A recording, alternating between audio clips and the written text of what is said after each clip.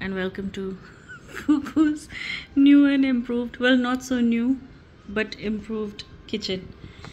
So I think I'm done. You may notice that everything has a label on it. I think even my label maker has a label on it, primarily because I have no intention of cooking, God forbid, but anybody who comes to visit me is more than welcome to cook and then clean up thereafter, please. That is a prerequisite. But yeah, everything is now stacked neatly, and I like fewer things on the kitchen countertop. I still have more than I would like.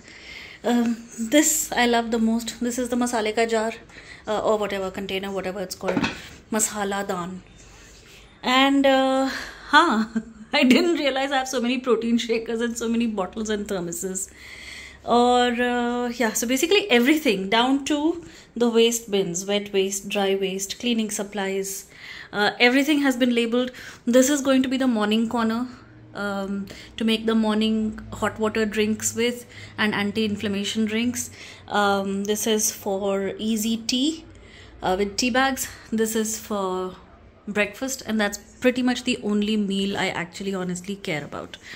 So bas, this was the biggest task that I had to perform. Oh, please don't miss that I'm watching the US presidential elections. Abhi I'm watching a documentary by PBS about the vice presidential candidates because I'm very invested. It matters, guys, it matters. Oh yeah, sorry, let me show you this also. I didn't know I had so many teas and coffees, but at least now I do. And oh, my pride and joy that nothing here is expired.